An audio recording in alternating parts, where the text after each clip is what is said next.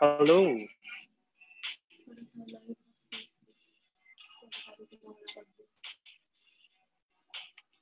Hello guys.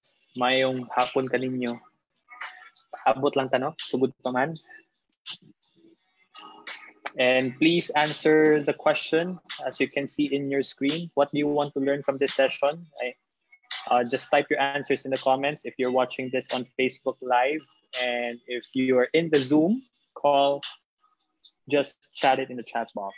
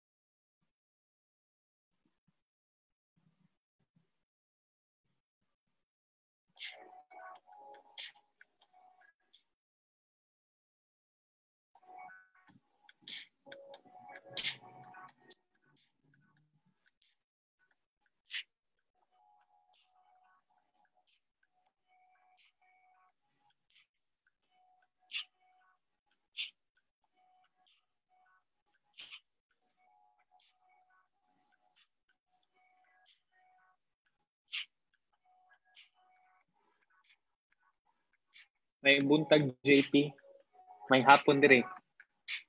So I'm not sure where you're watching this, but may buntag diha sa imo.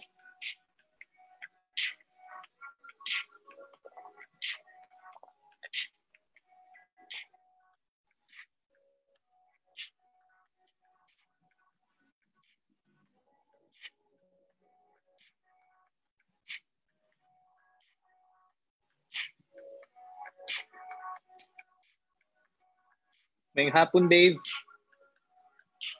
Thank you for joining us after our call. Gahapon? Hapon ba? 2 days ago.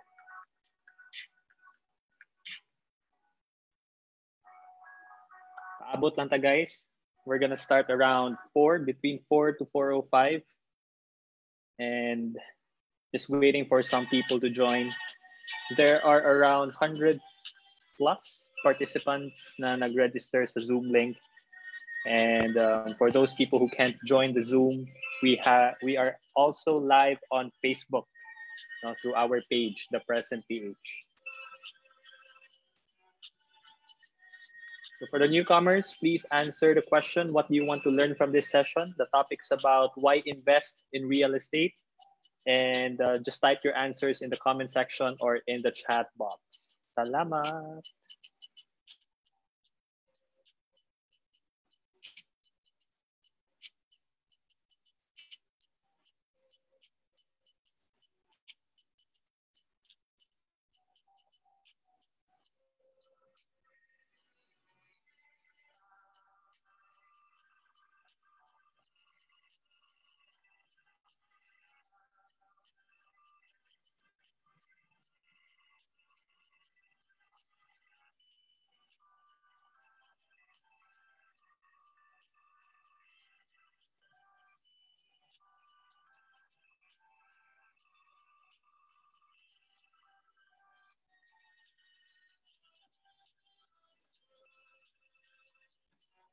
Okay, it's 4 p.m. So let's do this. All right. So mayong hapon sa tanan, no? And thank you so much for joining this session. This is about why invest in real estate.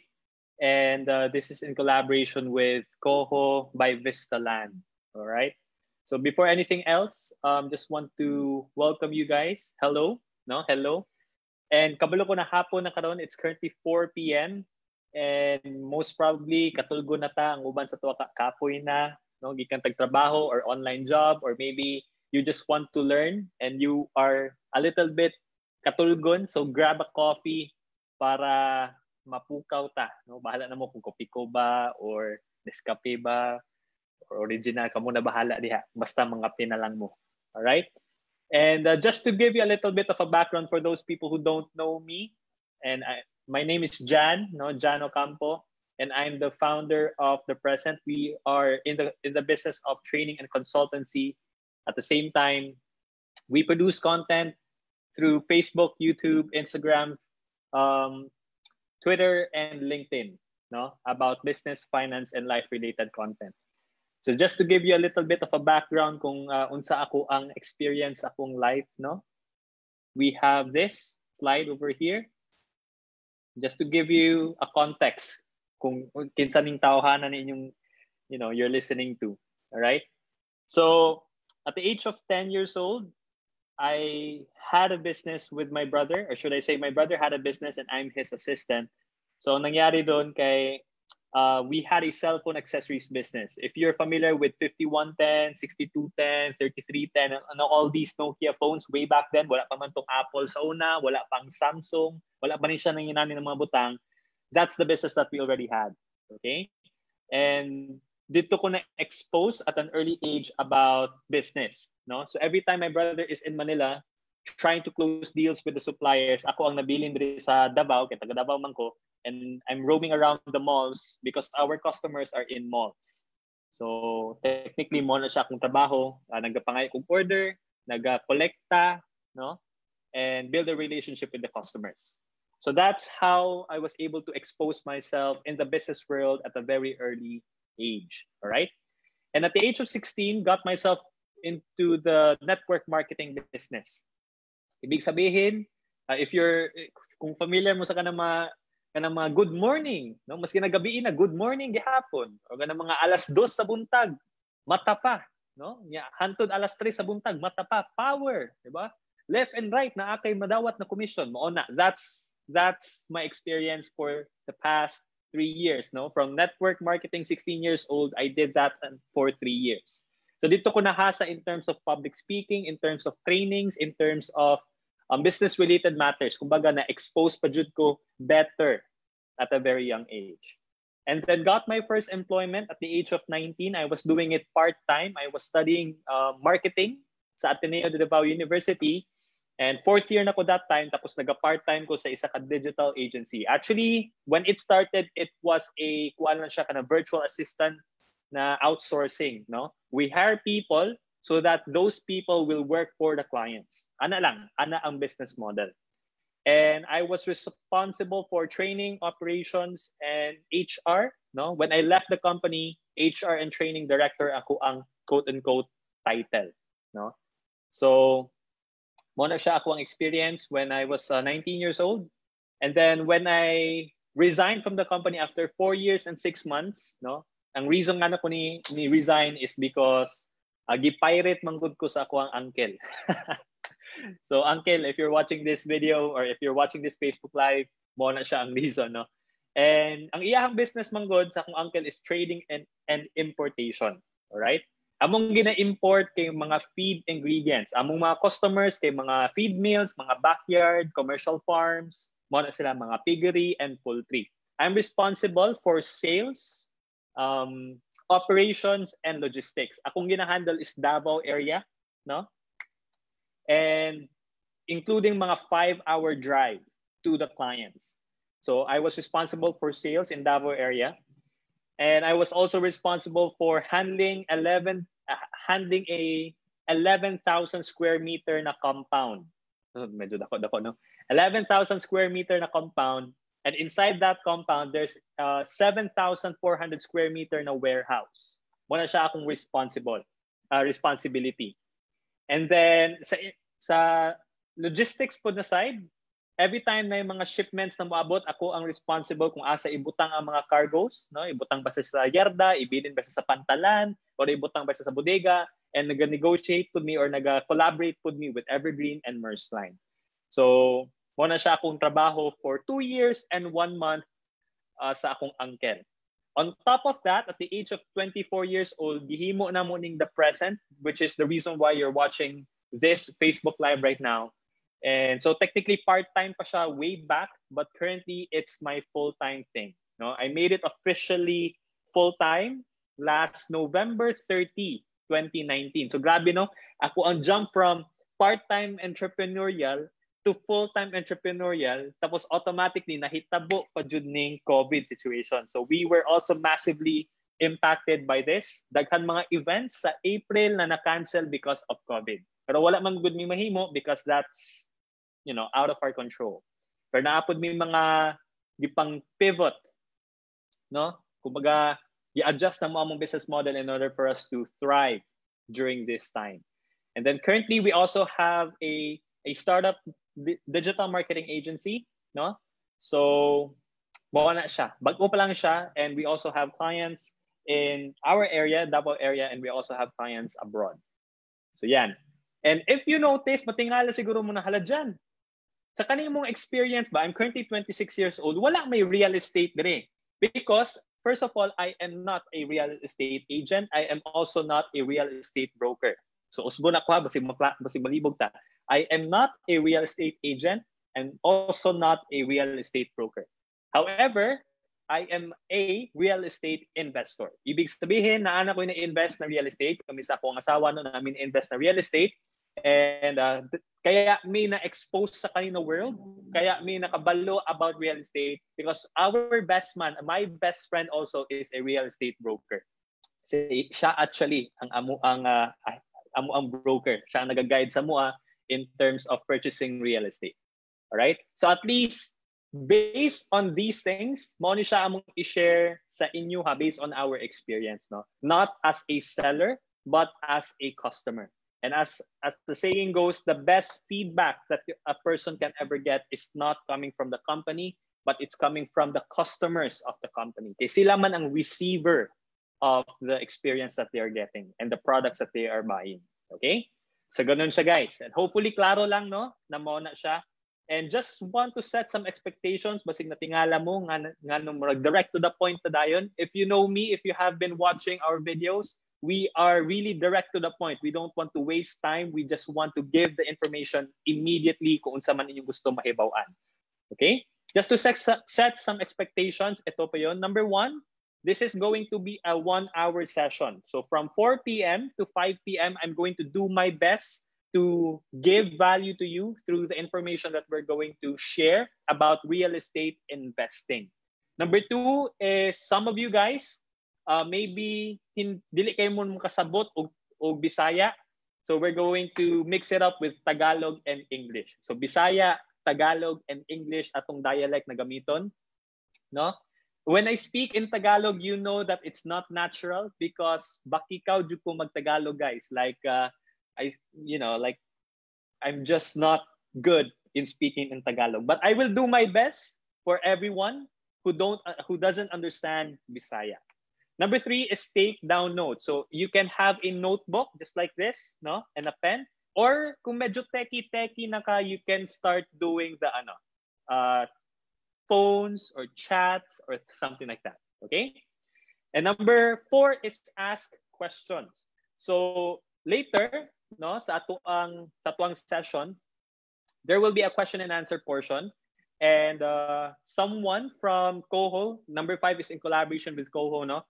So they will also answer the question about their offers kung sakali na may question about it. So my job right now is really to educate everybody about investing in real estate.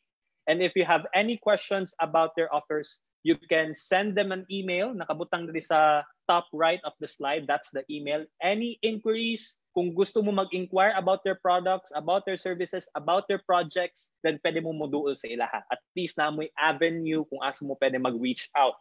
And later po, kung naatay courage to ask questions, then i-invite nato si Sir Marlon to answer the questions. Si Sir Marlon is the head of sa Cebu and Davao area, no, sa COHO. So muna siya, guys. For objectives for today, mo ni siya atong topic. Mo ni siya ang ako ang i-discuss sa inyo, ha, no? So mapansin nato siya from very basic understanding from a macro picture. As we go down the road, no, we'll be discussing like details na or medyo technical na. So number one is what is real estate, no? So na mag-iuban, sir, asa man ta makapalit og real estate? Ano ko? Okay. Na mag-inana na question size sa tuwa, no? And number two is why invest in real estate now? Na siya nakabutang na now, no?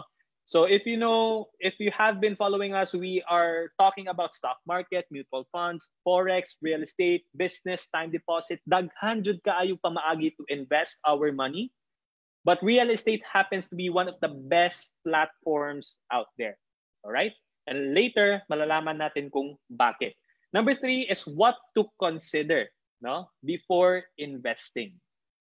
So ibig sabihin, when we say what to consider before investing, kanang dili man gud porket na niingon ta na hala nindot ang real estate mag-invest niya, magpataka na lang pud tag-invest. We also have to study, we also have to take precautionary measures before we invest in any investment platform. Remember that word, ha, in any investment platform. Number four is where you can invest real estate. So kani siya at least na atay push, no? Na atay way kung asa ta maka-access, kung asa ta pwede mag-invest sa real estate. And one of them is COHO by Vista Land, no? So mo na sila. Inyohang pwede ma-reach out for where you can invest your real estate. And number five again is the question and answer portion. Okay? So guys, before anything else, before we proceed, just want to know if you are alive, if you are active, just comment in the comment section or sa chat box that you are ready. Just type it down. I am ready to learn. No, I'm ready. Para makabalo ko kung naapababudiha. Okay, kung dili ta magsugod. All right? So just type it down. I'm ready. So that sa mga nasa Facebook, just type it in the comment section. Sa mga nasa Zoom, just type it in the chat box. Okay, so marami na. Roy, Shirlia, Rizzy, Nolan, Ryan, June, Dave, thank you so much, no, for joining us and you're ready to learn. So here we go, guys. Diretso na ta, ha? Let's do this. Number one, what is real estate? Daghan nga punta na ani sa tuwa, no? Sa mua comment section ug sa muang inbox. Usahay makatawa na lang ko kay ilang pangunta na kay sir, makapalit ba kog real estate na tag 1,000 pesos lang na anak ko real estate. Nako. Pwede ka siguro 1,000 pesos per square meter, no? Depende sa area, pero yung kag na kay 1,000 dili mo gud inana ang dagan sa real estate. So klaro hun sa nato na siya. So guys, ani ni siya. If you are familiar with the game Monopoly, no, this is one of the things that Robert Kiyosaki is talking about, kaning game na Monopoly. It's a board game and it's all about real estate. No, na kay mga dulaan sa mani na sakyanan, na ay hat, na ay characters, mga avatars. And then every time muagi ka sa mga yuta, no, mga real estate, mubayad ka og arkila kung kinsa man tong tao ang tag-iya ato. Ana na siya kasimple. So technically, in a very simple term, kay usay malibog mangudta, murag social kay pamitaw ng real estate. Real estate is property. Period. Kuna ko, ha? Real estate is property. Maura na siya. No more, no less. Para klaro sa tong mind, when we say real estate na akay property. Okay? So karon pod, daghan pug klaseng real estate. In fact, there are, I would say, 4 kinds of real estate. And let me share to you a little bit about them. And kung asa ta specifically from the 4 mag-focus on this session. All right? So the first kind of real estate is what we call agricultural. No? Agricultural. Ibig sabihin, kanang makita ninyo kanang naga-farm, no? poultry ba, piggery ba, or kaya mga basakan, mga lubihan, kana agriculture na sila. Okay? So, part na siya sa real estate. Kasagaran sa mga OFWs, maoni siya, if you're an OFW, maoni siya ang gina-offer kasagaran sa inyo ang mga parente, sa inyo mga relatives. Diba? Moingunta na, hala, magpalitag manggahan, magpalitag lubihan, magpalitag manukan, mag-invest tag babuyan. No? Kay part lagi na siya sa investing. Mo na siya. Alright?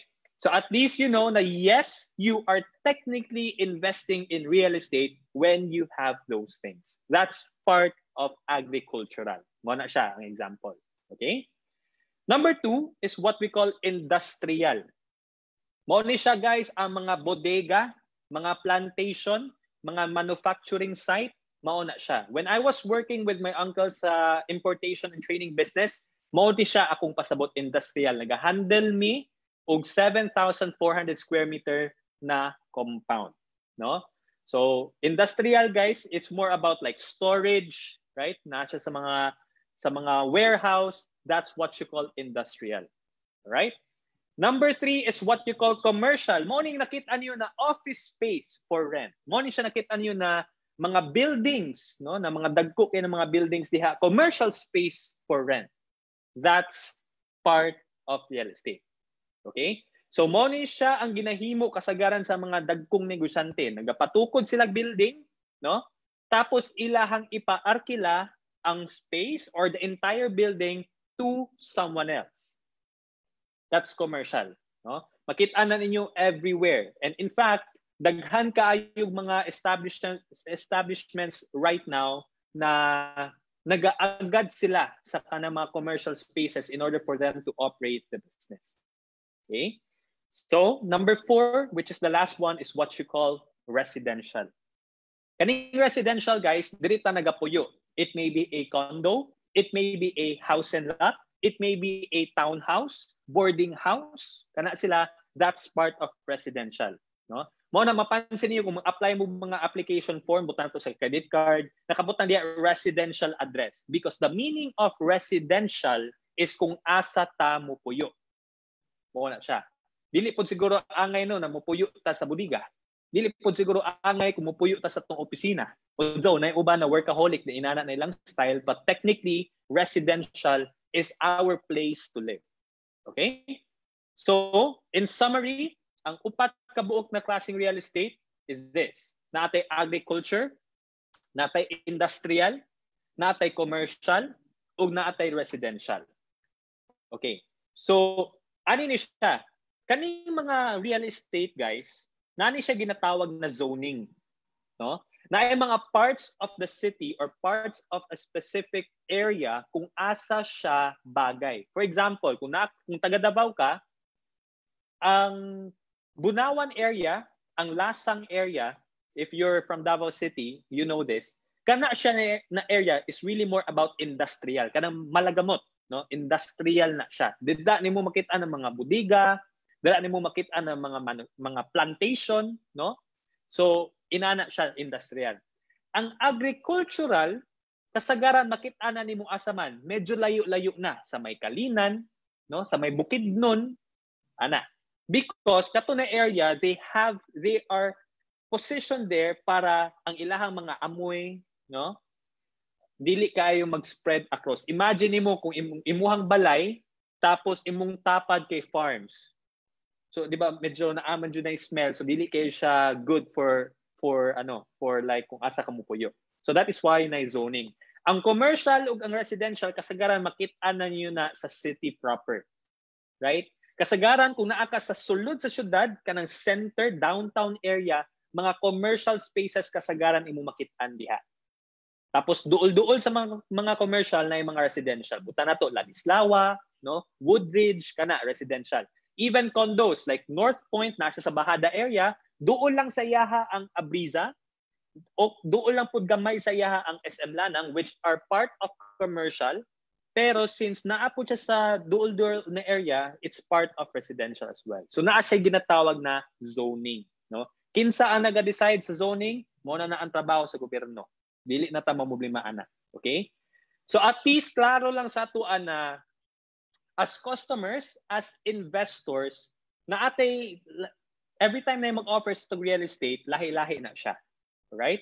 So some brokerage firms are focusing on residential, na uban na nag-focus on industrial. So it really depends. Okay? So just take note of that. So you can take a picture of this, by the way. By the way, guys, question lang, curious lang ko. Let me know sa comment section, sa chat. Are you or do you want to receive the slides after? No, gusto ba niyo madawat ning kaning PDF kaning ato ang presentation sa inyong email? If so, let us know sa comment section para kung daghan mo ingon og yes, then definitely we're just going to send it and we're going to ask the help of COHO as well. Okay? Okay. So Marichu, Jezriel, Vivian, share. Okay, okay, yes please, yes please. Thank you guys. So far nindot ba ang slides? Grabe, mga alas 2 sa buntag na siguro ko natulog para ani. Joke lang, joke lang. Alright? Sige, padayon ta. So klaro lang ha, mo ni siya ang types of real estate. Now, karon nakasabot ta kung nganong, okay, mo ni siya mga klaseng real estate. What we're going to focus on is not agricultural, is not industrial, ug dili pud ang commercial. We're going to focus more on the residential part. Ano man? Kinsa sa inyo ha, dire ang naay pangandoy na magkaroon og house and lot. Raise your hand. Raise your hand. Ana. Diba? Mo ni siya mga pangutana kasagaran sa mga network marketing. Kinsa sa inyo ha, ang naay mga pangandoy magkaroon og kondo. Taas og kamot. Ana.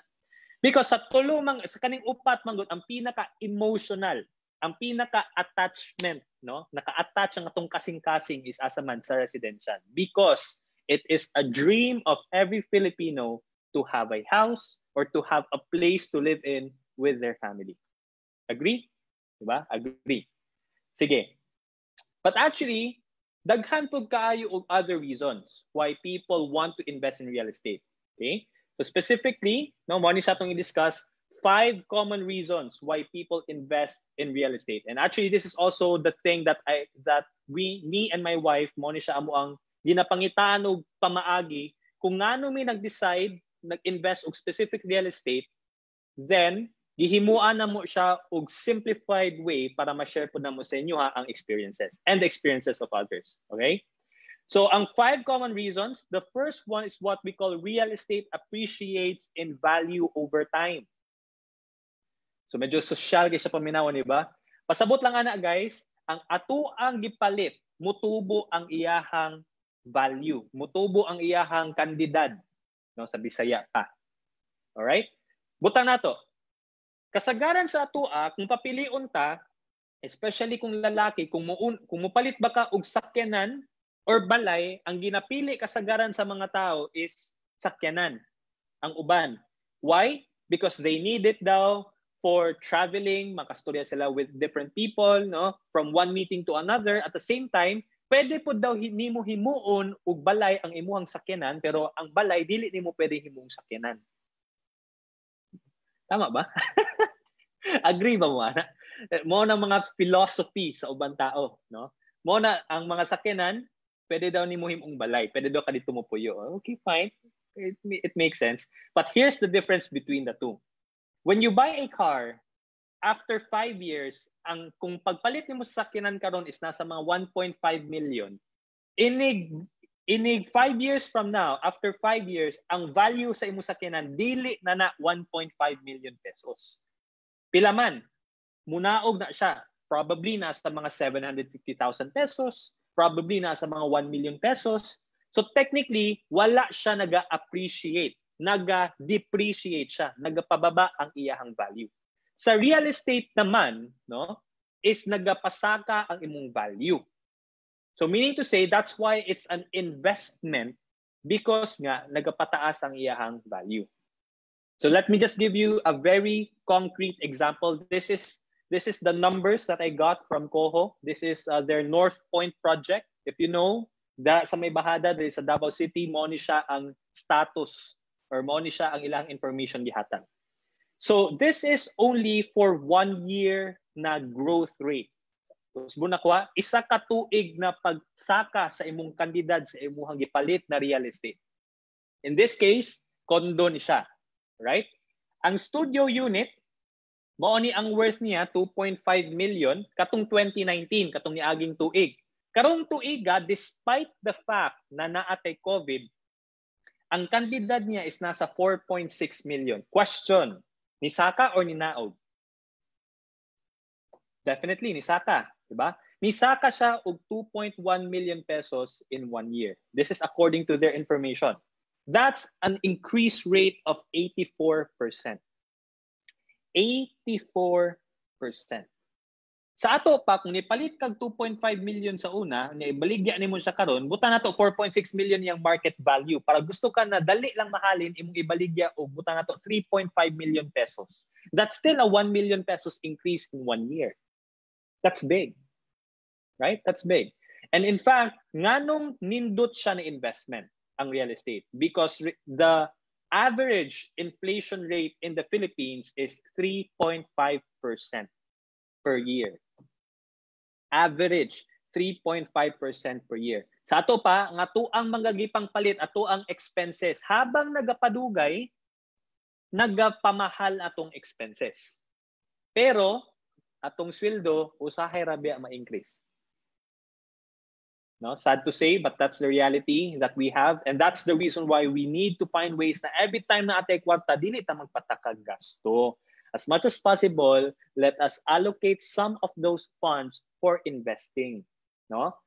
So part of it, part of the investment platform is real estate. So 3.5% ang inflation rate sa Pilipinas kada tuig on average. Tapos sa isa ka tuig sa real estate nimo naa sa 84% kung studio unit, na uban 123%, 105%, that's the point, right?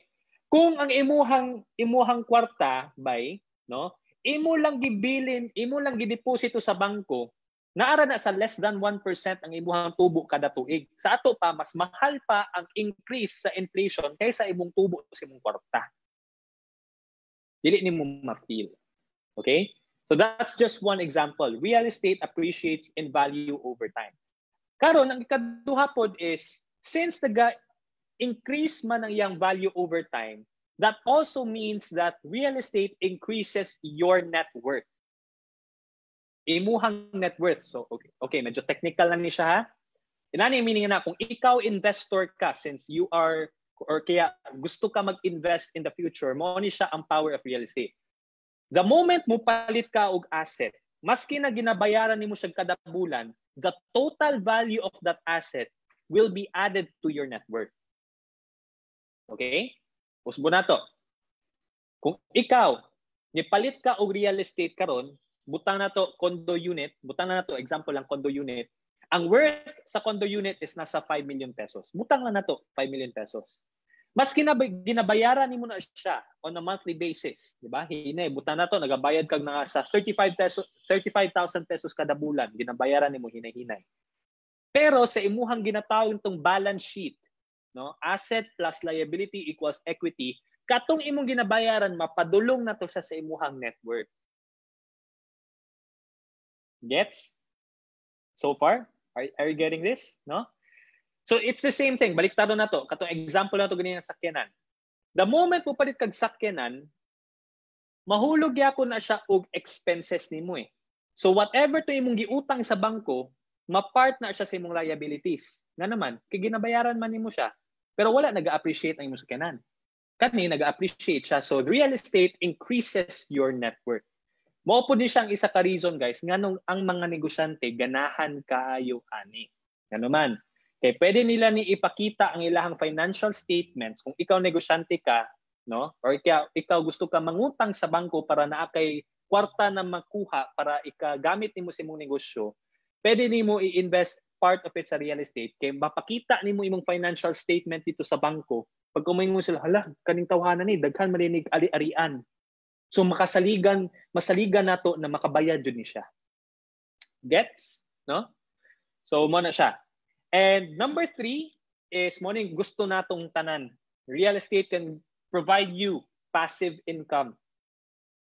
So sa world of economics or finance, there are 3 types of income, to simply put.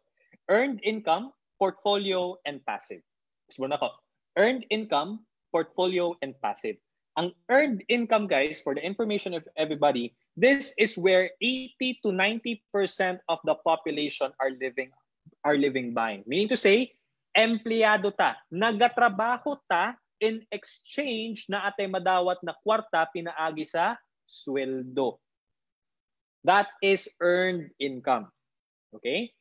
So kung ikaw po, consultant ka, doctor ka, lawyer ka, real estate broker ka, insurance agent, sales consultant, basta ang punto is you are exchanging your effort, your energy, and your time for money, that is earned income. Nagatrabaho ta para natin madawat na kwarta. That's the easiest way to earn money. However, that's also the most, or should I say, riskiest way to earn money. Nga naman, the moment gani na magkasakit ta, the moment na ay pandemic na may tabo sa makaron, mawad-an tagtrabaho, then mawad-an puta og income. So pinakadali siya, pero risky pud kayo siya. Gamay lang bikil, GG na. No? Sa Dota pa. Nagadula mo kung Dota, guys. Sa mga Dota players diha, shout out. So, GG na ang inana yang gawas. Ang portfolio income is all about stock market, mutual funds, no? Kanang mga interest, dividendo, cooperative, mao na siya. Madawat nimo ang kwarta pinaagi sa imuhang naala siya sa papel, no? Ang passive income manggod is actual cash na imong madawat kada bulan sa imuhang bank account or sa imong bulsa. So ngano man ang real estate can provide you passive income. Butang nato nag-invest kag kondo. Okay? Kabalo ba mo na, this is trivia, no? Kabalo ba mo na kasagaran sa mga investors ni palit sila og kondo not because gusto sila mo puyo dito. Ni palit sila og kondo because gusto nila ipaabang or ipaarkila sa ubang tao. Okay? Tubutan nato nagabayad kag 25,000 kada bulan sa isa ka unit, no? Butan na nato example 25,000 a month. Tapos imo siyang gipaarkila. Gipaarkila nimo siya nasa 35,000 kada bulan. So that's 35,000 per month. Pila imo ginansya? I-type daw, sige daw, i-type daw sa comment section. Tanaw na to kung kabalo ba tag math, simple mathematics. 25,000 imuhang ginabayaran kada bulan. Pero ang nag-arkila sa imuha, 35,000 ang ginabayaran sa imuha. Pila imong ginansya? Paki-type daw. Let's see kung kinsa okay sa math. Ayan, 10,000, 10,000, 10,000, 10,000. Mali. Ay, bitaw, tama bitaw. Tama mo guys, congrats, no? 10,000 pesos. Okay, question.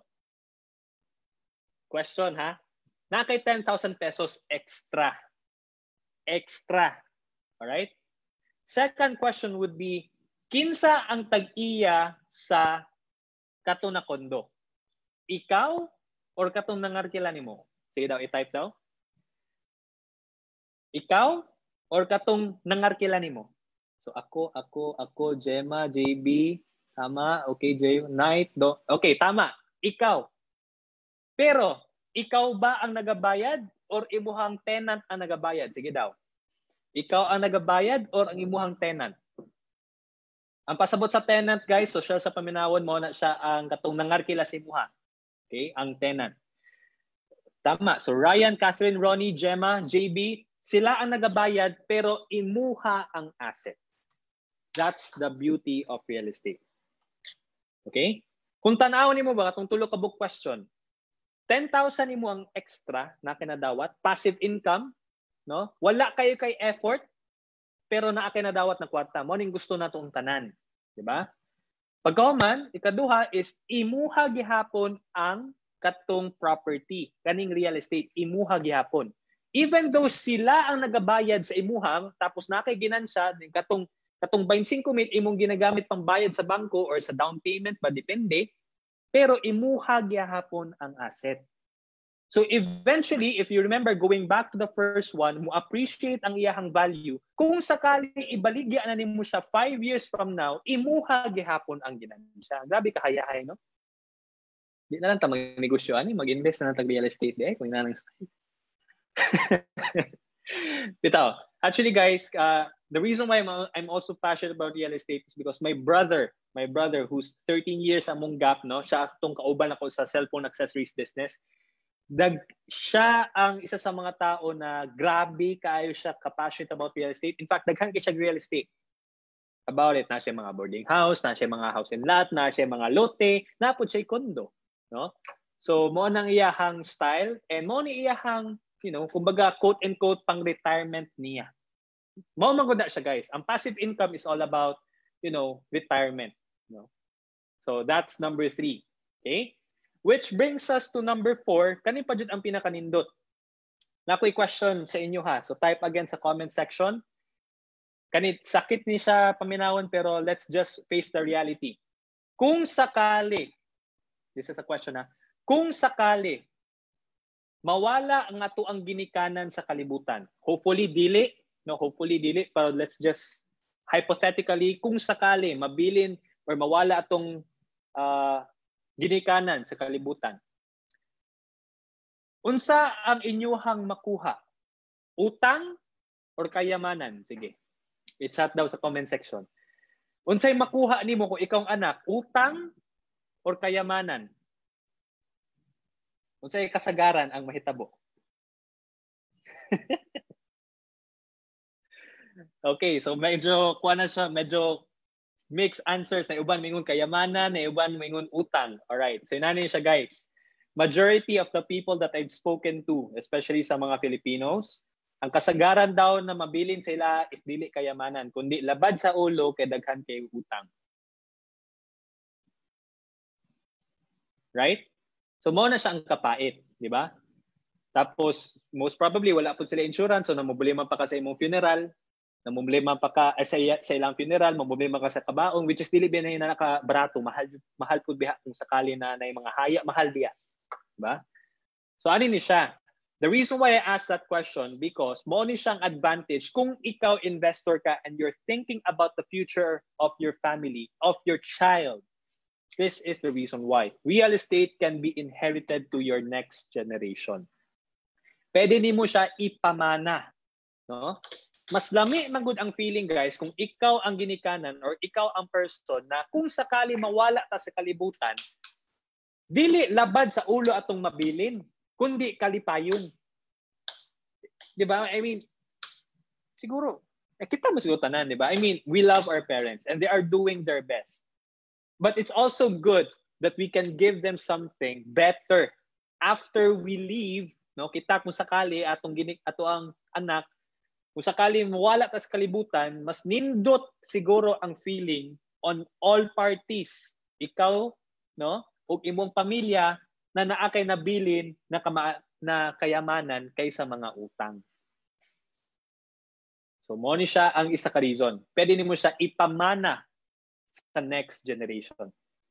Ang problema na lang karon kung ang next generation baka balo ba sila mo handle sa imuhang gipanghago kay nabi uban na gipamana lagi nimo tapos ang imuhang next generation wala man puy alamag sa kwarta, wa puy alamag sa investment, ang gibuhat gipang baligya na puntanan ang imong gipangkayod.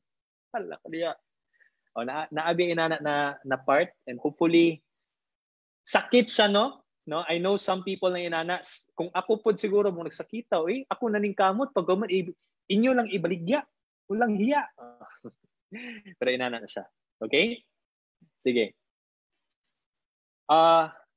Next is real estate can be used as collateral. Okay? Can be used as collateral. Unsay pasabot ani mo? Pansin niyo sa background, pawn, 'di ba? Kung nagadula mong chess, pawn na siya, pawn. 'Di ba? Ang meaning sa pawn is paon, no? Kung sa Dota pa kanang naay bait mo na siya. Nganong inana man background because kani magun imong real estate, pwede nimo siya isangla or pwede nimo siya gamitong pang collateral sa imuhang bangko. Gigamit to kaniya, 'di ba? Di ba musaka imong net worth. Pwede po din mo siya gamiton para i-collateral nimo siya sa bangko. Because, guys, ang bangko manggod, gusto po na sila kasi gusto po sila maniguro na naapod sila madawat na kumbaga kaya jud ka mo bayad ba. And if you have more assets, the more confident they become. Okay? Kusbo na ko. If you have more assets, the more confident they become. And one again is real estate, pwede mo siya isangla. Mo ni siya ang ginahimo kasagaran sa mga negosyante na palit sila yuta, barato pa siya karon. There's a saying that goes, the best time to buy real estate is always 5 years ago. Why? Because 5 years ago is cheaper than today. It makes sense. So kung nipalit ka, kung naka extra cash, no? Ipalit mo siya sa una, karon gusto ka magtukod og negosyo, make sure lang nakabalo ka unsa nimo pagtukod og negosyo, then gamiton nimo na siya as your collateral. See? So those technically are the 5 reasons. Mapansin niyo, common lang ni siya. In fact, to be honest, no, this is what we have experienced, but these are also things that you can just search in Google and you can also search in YouTube. But the real question is, mo ni siya ang key point why you are here and why you want to learn about this real estate is this. Why invest in real estate now? So ganiha ang na-discuss na to is 5 ka common na reason nganong nagapalit ang mga tao og real estate. Common na reason. Pero the question is karon, sa karon na panahon, no? Alas 4:41 sa hapon sa May 16, ngano nindot mag-invest og real estate karon? May duha ka rason. Una, previous owners are liquidating their assets at a bargain price. So in English, social siya paminawon, i-explain na to ni siya in Bisaya. Ani ni siya ang nahitabo karon, guys. Ang nga magugkoy mga friends in Manila, especially sa Manila, ang nahitabo is ang iyang style, babae siya, she is really into cryptocurrency and stock market. Mao na iyang hilig. Pero naapod siya yung mga real estate. Karon, ang iyang budget allocation, iyang investment fund, if you watch our videos, that's one of the things we talk about, investment fund. Ang iyang gihimo kay nani. Ang iyang budget na gi-allocate niya for the stock market and cryptocurrency, iyang gibawasan. So that katong extra, iyang gigamit ang palit og mga real estate. See? So nganong to niya gibuhat? That's the question. Nganong inana man? Ang iyang ingon manggod is that a lot of owners, previous owners, katong mga dating tag-iya sa mga condo, house and lot, yuta, agricultural ba, depende, ginabaligya nila at a bargain price. Pasabot sa bargain price, kung unsa ang market value sa unit karon or sa katong real estate karon, buta na to 5 million pesos, ang bargain price is kumbaga naka for sale siya. From 5 million pesos, ginabaligya na siya 3.5 million pesos. Ana ang nahitabo karon sa marketplace. Nganong inana man ang nahitabo sa marketplace? Or inana ang kasagaran, ang sentiment sa mga tao? Because wala ta nag-expect na mahitabo ning COVID situation. Number 2, daghan sa ilaha nag-invest na wala pa'y emergency funds. Number 3, daghan sila nag-invest na karon na hospitalize sa COVID, then kailangan nila kwarta pangbayad sa hospitalization. Asa nila kuhaon ang kwarta? Cash is always king. Mo na na to, di ba? Cash is king. Importante siya. It makes us liquid. When you invest in real estate, manggo, dili pa ka liquid. Solid pa na siya. Kaya nga naman, naapam na siya diha. It will only become liquid if it generates income for you. Okay? So karon ang nahitabo, because of this situation, daghan unprepared investors na nag-invest sa una na karon nagkalisod silang kwarta, mauna na nakabutang diha na rush sale. Daghan kay mga real estate agents, real estate brokers karon na ginabaligya nila kay dili mga pre-selling, kundi ang mga owners sa una na naay unit. Mao to siya ang psychology behind it. And you know what? No, kaning ato ang coronavirus situation, daghan tag mga news, di ba? ECQ nawala na, dahil sa Davao, effective today, GCQ na siya. But based on other news, based sa other countries na gi-release na nila, no, kumbaga ang mga tao pwede na silang manggawas, ang nahitabo yun na worse na ang situation. So since nag-worse ang situation, nibalik na po, the economy is down again, people need more cash, and some of those people need to liquidate their assets. Okay? So kung ikaw, karon, you're watching this, kung naa kay extra kwarta, usbo na ko, the word is extra, pasabot na kay emergency funds na dapat worth 6 months of your expenses. Number 2 is naa kay insurance, no? Insured na ka in kaso ni may tabo si mo, health benefit, health insurance, life insurance, and things like that. And number 3 is kung naa kay extra na kwarta, usbo na ko ha, extra na kwarta. And if you can afford to buy a real estate right now, this is actually a good time to do it. Na uban na ginatawag ang uban ang ilang thinking is wait and see. Ganong wait and see man nagpaabot sila na okay. Feeling daw nila speculation ni siya, no? After this wave, na a second wave, that means a lot of people want to sell more of their assets at a more bargain price. Dito na sila mo palit. So depende na lang na sa imuha as investor kung kano sa ka mo palit. So try to ask your real estate agents, real estate brokers about this. Kani siya na situation. This is one of the things that ako magod guys, when I do market research, I don't use Google, I don't use YouTube. I use people's reaction towards the market. No? That's the reason why I have a lot of friends who are investors in different fields, because I also learn from them. All right? So this is the first reason. Kani palang daan, big factor na ni siya. Second reason, which is the last one, developers are offering more affordable payment plans. Sa una, ang madungga na to kasagaran is down payment ng kag 50,000 tapos equity nimo is nasa 36 months, tapos that's it. Tapos 80% loanable or 90% loanable depende sa developer, di ba? So inana lang, nganong inato man ilahang payment plan because the demand is higher than the supply sa kaningin na butang, which is ang real estate. Okay? Karon, ang nahulog mangod is less demand ang mga real estate investors kay nahadlok lagi sila. Gusto lagi nila na naa sila more cash. Dili man po nimo sila mabasol, di ba? Kay di man po siguro to mabasol atong sarili kay kinahanglan man jud nato kwarta bay. Diba? Alangan na magmupalit ka og itlog, mupalit ka og kanang mga pambayad ng kuryente, pag man ikabayad nimo is imong balay. Hayahay kayo ang mudawat sa imong balay. So mo na siya, gina-liquidate na siya. So, karon, since less ang demand sa market, ang nahulog, ang nahitabo, ang mga developers gusto nila na maka-offer of more affordable payments para it can also boost their sales.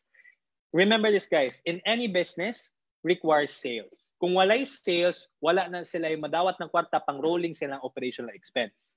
Gets? So that's the business mindset of it din. Mao po din siya ang reason nga nung ginahimo niya siya sa developers. Example lang, no? This is again, since we're talking about COHO, nasa sila project sa tawag na Frontieria, dool rin sa may Tigato, no? Sa may Buhangin area. Dool siya sa NCCC, o sa Gaisano Mall. So doon na siya sa malls, and then napoy HB1 sa may dool naapoy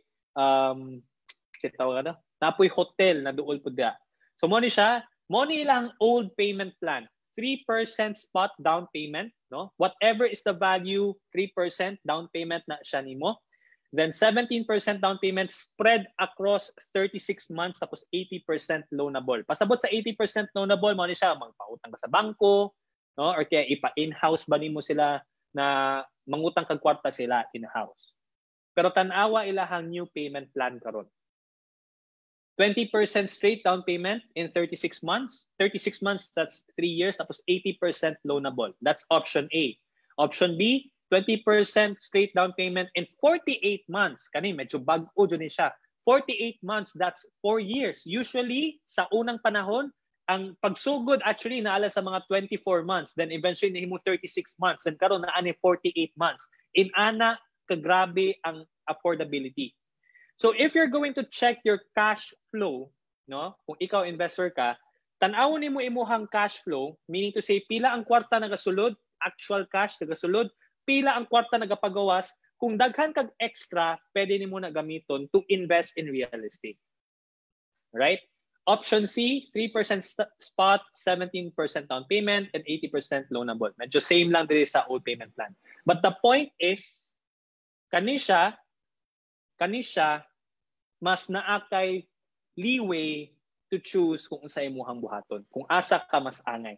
The question is, kung depende na siya sa imuhang budgeting. By the way, kaning picture sa background, if you can see, that's the project. Mo nang ilahang vision for the project.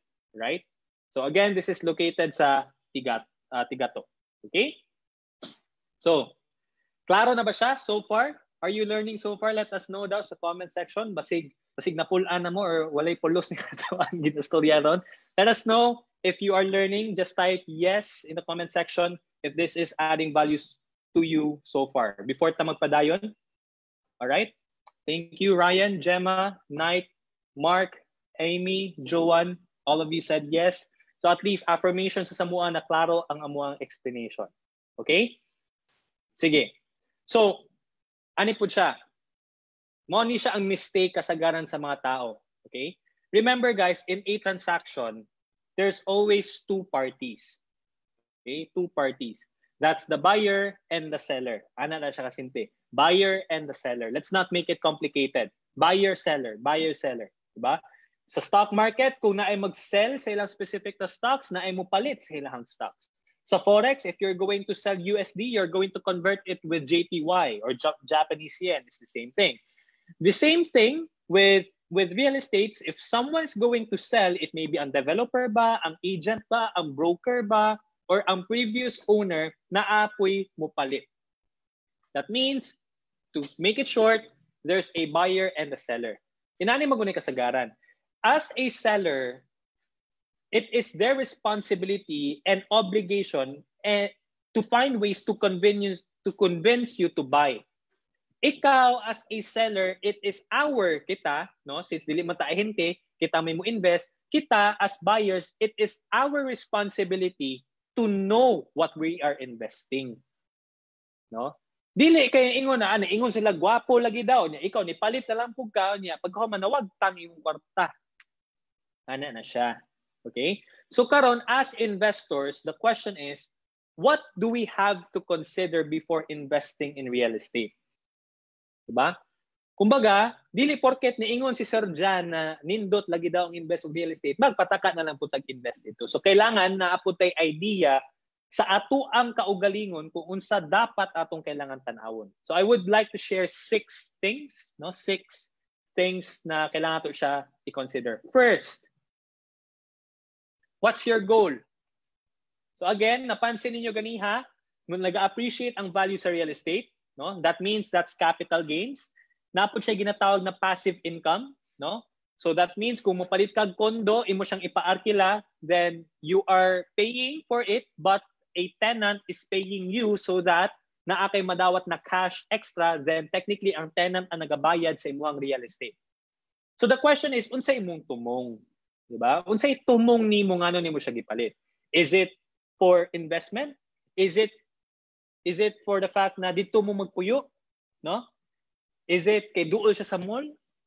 Is it kay di ka ganahan magkaroon og sakyanan mo, nagipalit nimo na siya kay walking distance ang mga mall, ang hospital, inana? Unsay imong tumong? Okay?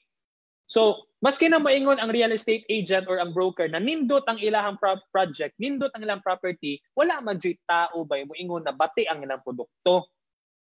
Right? Kita man jud tanan, maingon man jud tanan nindot ang atong produkto. The question is again, ikaw as a buyer, unsay tumong nimo?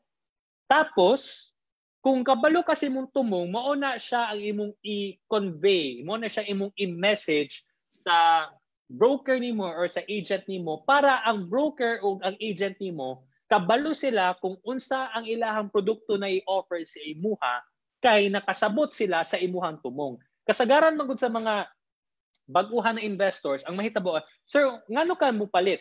Ngano inani ang imuhang gusto? Nganong 2-bedroom man? Tapos ang imong itubag lang, wala lang. Di lang ko kabalo. Feel lang ako nindot siya. Kung wala kay problema sa kwarta, siguro no problem. Pero if you are conservative with your money as well, at least man lang you have to know your reason. Let me just give you an example. When my uncle bought the land, no, sa katong 11,000 square meter na compound, ang iyahang tumong jud ato is eventually magkaroon siya og warehouse. Alright? Magkaroon siya og warehouse dito.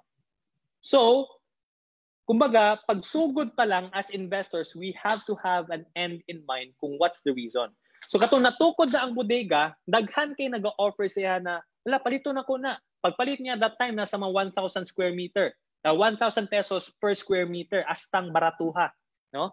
Karon na siya sa mga more than, last time I checked, katong nagtatrabaho pa ko siya, nasa mga 5,500 pesos per square meter. That's a 550% increase. Tama ba? 550% increase or 55% increase. That's big. Pero wala niya gipalit because industrial man ang iyang tumong. Right?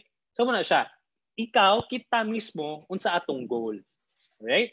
Second thing is dili pod enough kung unsa atong goal. Next is kinsa ang developer. In this case, COHO, ikaw as an investor, by Vista Land man ni siya, kanang mga Camellia North Point, di ba? Frontieria and things like that. Unsa ilang background, no? Unsa ilahang kumbaga profile as a company. Okay ba ang ilang development? When they say na mahuman nila ang project in 2 years to 3 years, natuman ba jud ang 2 years to 3 years? Okay? Ana siya? Who's the developer? Guwapo ba?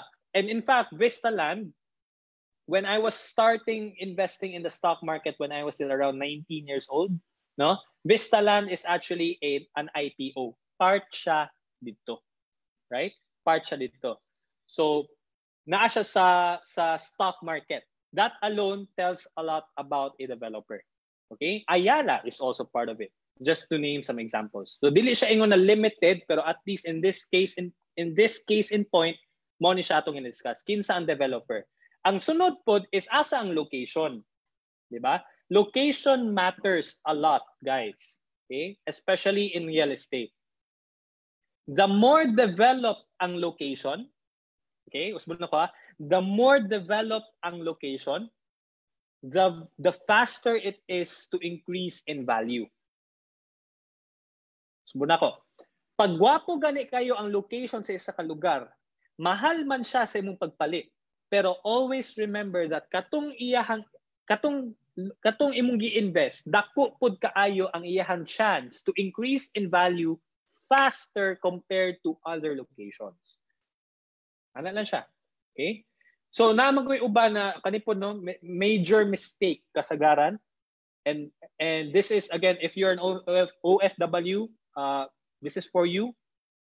Kasagaran sa inyo is nag-invest mo og real estate. Good. Tapos nangutan ako, asa banda ni real estate? Tapos tubagan ng dito lang to sa bukid-bukid din sa bukid jud kayo. Ano okay, unsay tumong nimo ngano kani invest og real estate? Sir, wala lang kay para mutubo akong kwarta. Pero guys, maski na nagpalit kag real estate, yes, tinuod mo appreciate yung value. Pero kung wala gani development around the area, dugay kaayo ang appreciation siyang value. Diba? Ana na siya. Pustahan na ita diri sa Davao. The moment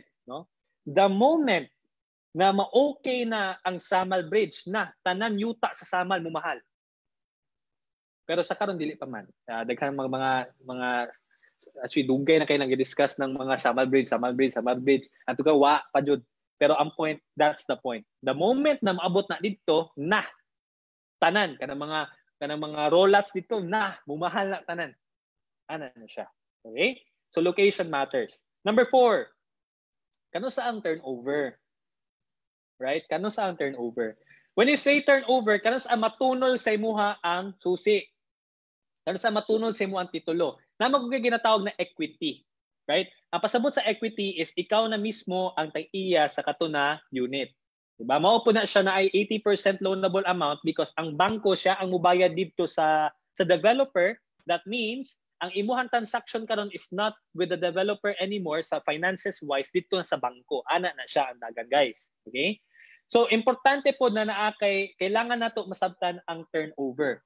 Meaning to say, kung nagpalit kag pre-selling, mo na mas barato siya because dili pa nimo ma-monetize. Okay? Kung pre-selling dili pa nimo siya ma-monetize. Ganun wala pa may building ba.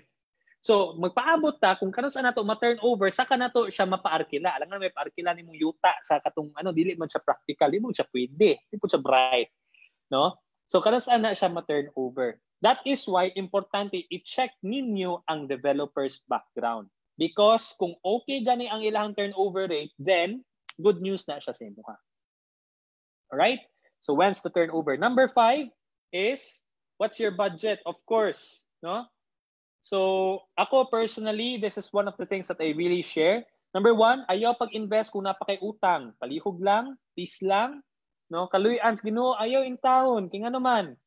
Dako kay kag risk exposure. And remember, katong tao na imong giutangan, no, whatever inyong nakasabutan, responsibilidad na nato na bayaran sila. Ano man? Because ang kwarta dili na atua, ilaha na. Pwede unta nila gamiton para silang pamilya, pero since nangutang ta sa ilaha na luoy sa tua, kinahanglan nato sila bayaran. So palihog lang, ayaw in taon hunahunag invest kung naa pa kay utang. Depende pod sa utang. Kung nindot na utang, good debt, no, for businesses, then it makes sense. Pero kung bad debt gani, tapos overdue na ka, kailangan po yun mo sila bayaran. Okay? So ayaw pag, kumbaga, for direct to the point ba, na ayaw pag binagagnaw na mahuna-huna tag-investment, dapat ay utang. That's 1. Number 2, kung wala kay emergency funds. Emergency funds is what we call 6 times your monthly expenses. No? Kung imuhang monthly expenses is 20,000 kada bulan, for example, kay single pa ka, no? 20,000 times 6, dapat na kay 120,000 pesos in your bank account. In kaso lang na mawad ang kagtrabaho, in kaso lang na napoy pandemic, dapat na kay liquid ka. No? Liquid ka. Because what's gonna happen is kung mag-invest ka, pag man wala ka emergency funds, nawad ang kagtrabaho, mapugsan ka, ibaligya nimo to imuhang real estate at a very low price. Sometimes palugi pa gani nga naman because you are not ready financially. So here's the thing, even moingon ang seller, ang broker, ang agent sa imuha na palito nimo ni siya karon, pero ikaw mismo dili pa ready ang imuhang budget, do not force it. You will still make a wrong decision. Alright? So ganun yan siya. What's your budget? Okay? Lastly, this is the most important thing for me also, is do you trust your broker and agent? As of now guys, since my best friend is a real estate broker, tanan na offers na among madunggan, ginapaagi jud namo siya ha. Why? Because we have that relationship eh. Like even if wala pa siya naging real estate broker, we were already friends way back in college. No? Tapos we're still friends right now. In fact, nagadula me together for it. Pero ang punto is kailangan ang trust manggod na if you feel as an investor, as a buyer, if you feel na ginabaligyaan lang ka, no? They are not looking out for your interest, then you have to be careful. Maski na naingon ka na wala pa kay budget, no? Tapos wala ka gitabangan for financial planning, tapos naingon gyapon sila na, let's say, very big no kung naa pa kay utang, tapos naingon gyapon sila na, sige lang sir, kay kaya gyapon nimo ni bayaran pag once ibaligya nimo ni, medyo dili pa siya inana ka practical. So you have to have that relationship with your broker or your agent, right? So that is why sometimes it's very difficult for some companies, because the company, the developer is gusto nila, guwapo ilang reputation, but the broker or the agent, usahay sila ang makapadaot sa relationship. This is real talk guys. This is just real talk. This is not like any bias. Just want to let you know na you have to be careful because our money is hard earned. Kapoy biya na naatay kwarta ng atong gipanghaguan pag human mawala lang, kapoy biya, and you know this. Okay? Sige. So, again, in summary, these are the things na kailangan to i-consider. Kailangan unsa imong goal, what's your end in mind? Number 2, kinsa ang developer, check their background. You can even ask for their legalities if you want to. Number 3, asa ang location. Okay ba siya ang location? Unsa, again, remember, the better the location, the faster ang increase in value. Number 4, kanun sa ang turnover, at least kani siya kabalo ka kung kanus ani mo mapuslan ang imuhang kwarta or katong imuhang gi-invest. Number 5, pila imong budget. Number 6 is, do you trust your broker or agent? So now that we understand all of these things, the next question would be, asa man ta pwede magpalit og real estate? Asa, diba? So since this is in collaboration with COHO, we have a short video from their head, no, sa Davao and Cebu. This is si Sir Marlon. This is just a 30-second video. Actually, 30 minutes jud ang iyang video, pero most of the things that he discussed na mention na po na mo dire. Pero nalang siya introduction, a little bit of the company's background. So na-remember niyo ganiha, diba, developer, we have to check their background. So mo ni siya ang iyang video. This is Sir Marlon, no? And let's listen to what he has to say. Sige.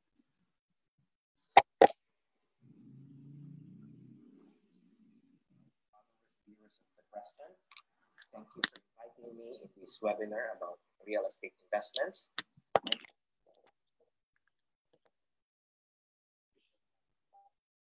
COHO, short for Condo Homes. It's a subsidiary of Vista Land and Lifescapes Inc., which is the largest home builder in the country with over 40 years of experience in residential development. Ayun guys. So 40 years in experience na ang COHO, no? At least natin idea. So with experience comes with reputation. Ganun yan. So besides the fact na ang Vista Land naapod siya sa IPO, so naa siya inana. And this is ano mapud sa bilyar. Nila money bilyar. Okay. So any questions? I'm actually done. Actually, wako kabantay no. Nilagpas sa ko 1 hour. I'm sorry guys. But sige lang, no problem. Let's have a Q&A session until 5:30, no, just to add value to you guys. And again, ang kanina deck, kanina slides, amo siyang i-send sa inyong email, no? And then naapod ang replay sa atong Facebook page. So this is the best time to answer questions. If you have any questions about the topic or any questions about the offer. Okay, katong offer sa kuan ganiha, sa COHO. So naapod si Sir Marlon dire. So if in case na may questions about the offer, siya ang best person to answer this. Okay? Currently na atay 5 ka question, no? Na gikuan sa tong partner dire, and i-answer na to siya isa-isa. I'm just going to tanggalon na nako ning slides, guys. Stop share na nato siya since we don't need it anymore. And all right. Sige. Let's do this. First question is coming from Jim Caliedo. Gusto ko matutunan kung paano i-flip yung property ko na 1 year pa lang binabayaran. Thanks in advance. Okay. Gusto ko matutunan kung paano i-flip yung property ko na 1 year pa lang binabayaran. So si Jim ba is naa sa call? Search na to ha, Jim. Let's see. Okay, wala siya sa call. So most probably sa Facebook Live siya. So ano ni siya guys? Medyo broad man gud yang question. So let's make it a little bit of like narrow, right? Gusto ko matutunan kung paano i-flip yung property ko. Ang first question is unsa na siya na property? So as mentioned kanina, di ba? Natay ginatawag na agricultural, residential, industrial, and commercial. When you say flip, manggod, ang meaning ana guys is palito nimo siya karon, then after 1 year imo siyang ibaligya at a higher price. That's kumbaga trading, buy and sell. Simple. Alright? So ang mahulog ani, kung sakali gusto nimo siya ibaligya, let's say residential siya. Since ang topic na to is about residential, para ma-narrow down na to. How do you flip it? Ang isa ka way is kung imong flip, imo siyang ibaligya, pagpalit nimo karon, let's say studio unit, base ganiha is 2 million pesos, tapos 1 year na siya, 4 million pesos na siya, and increase siya 84%. If you remember, itong ganiha, gipakita na to. That's already good. So pwede nimo siya i-flip, ibaligya nimo siya sa marketplace, pinaagi sa agent or broker. Mangita usa ka og agent or broker. Daghan mga brokerage firms diha, no? And mga agents. Kung ako pangutan-on ninyo, better kung sa brokerage firm mo moduol. Dili sa ahente. First, sa brokerage firm mo moduol. Kaya ang brokerage firms, naana sila yung mga agents. Kasagaran ang mga agents, kasagaran ang broker ang naay license. Kumbaga REB, Real Estate Broker, mo na ang meaning sa REB, naa sila agents under their organization. Mao na ilang negosyo. Ang ilahang trabaho is to sell your property. Ang kasagaran ginahimo sa ubang tao within 1 year kung gusto nila ibaligya kung residential is kung mo ni siya ang iyang market value buta na to 4.5 million pesos, ginabaligya nila is nasa 4 million pesos or kaya 3.8 million pesos. Kumbaga, whatever is the market value price, dili to siya mao ang imuhang ibaligya. Less than para mas dali ang imuhang mas dali ang imuhang paghalin sa imuhang sa imong real estate. That's one. Okay? Number 2, kung sakali, let's say, RFO na, ready for occupancy na imong pagpalit. For example lang, napalit na nimo siya, meaning to say, pwede nimo siya kuyan. Pero ang tumong nimo, pagpalit nimo ato, is still flip. 1 year gihapon. Tapos pagpalit nimo, bare pa siya. Pasabot sa bare, kanang wala pa'y kama, wala pa'y sala, wala tanan. Bare lang yun siya. 4 corners of the wall lang. But actually guys, inani ni siya, basig wala mo kabaluan ni. Kanang bitaw mga brochure na inyong makitaan, kanang mga pictures na makita niyo sa social media, real estate brokers or developers nagabaligya about condos, na naay mga kama, na mga plato, na mga inana, wala na siya labot ha. Wala na siya labot. Ang appeal lang ana is katong bare lang na unit. The reason why ginabutangan nila kama is to show you how it looks like kung sakali na ay kama. Inana akong pagtuo sa una. And then dito ko na-realize na hala di man di mako ang ina. Di man di tama ang sistema no. Mali man di ay. So mo na siya bare. So what you can do kung ikaw ang tagiya, RFO imong pagpalit, so naana ang unit, bare siya, butangan nimong furnitures, pagwapuhon nimo, pwede ka mag-hire og interior design kung gusto ka, no? And then whatever imong cost ana, himuon nimo siya package, then i-plus nimo sa imong market value, then mo to siya imong ibaligya. See? In fact, ang isa sa mga barbershops kung asa ko nagapagupit, ang iyang negosyo is flipping houses. He buys the house, no? Pagwapuhon niya, pintura, interior designer, mampud siya, iyan na siyang ipagwapo, no? Palit siya mga kama, mga king size bed, tapos ibaligya niya at a higher price. Okay? Kumbaga naghimo kag package for it. So mo na siya. Wow, 11 ka book questions daghana no. So mo na siya. First question nimo Jim Caledo, mo to siya ang pwede nimo buhaton. Pwede mo siya i-flip whatever is the market value, babaan nimo gamay para mas dali ang halin, or number 2 kung RFO na siya daan na anang unit, you can just put some things there para mas dako ang value imong makuha. Ay ma-offer sa clients. Number 2, Roy Bakiran. Na ba si Roy sa chat? Roy, gusto ba ka na you're going to ask the question in voice or maulaw ka? Sige. So Roy, ang question ni Roy is this: basic requirements that we need to know. We must need to know in dealing real estate. Unsay pasabot nimo Roy sa dealing real estate? Ikaw ang namaligya or ikaw ang mupalit? Pwede ba i-unmute na to si Roy? I-unmute ka na mo Roy Bakiran ha, para na lang tayo understanding. Roy. Hello. Yes, hello. Hello Roy, yes. Mayong hapon. Pangutana lang. Mayong udto sa mua. Udto sa inyo. Nako sa Qatar. Naka sa Qatar. Wow, thank you. Salamat sa pag-join sa Yes. Salamat po sa tanan. Actually, ang akong questions regarding doon sa kanabang mga first-timer katulad ko, nag-decide ko nga pumupalit ko unsay mga basic requirements that I would produce or kinahanglan na akong mahibawan for me to transact the business legally at saka kumalanganin o gastos. Okay, got it. Salamat Roy. So technically, you're coming from a perspective na investor ka. Sellers, no? So mo na utana ko. So Roy, salamat for asking that question. So inani ni siya.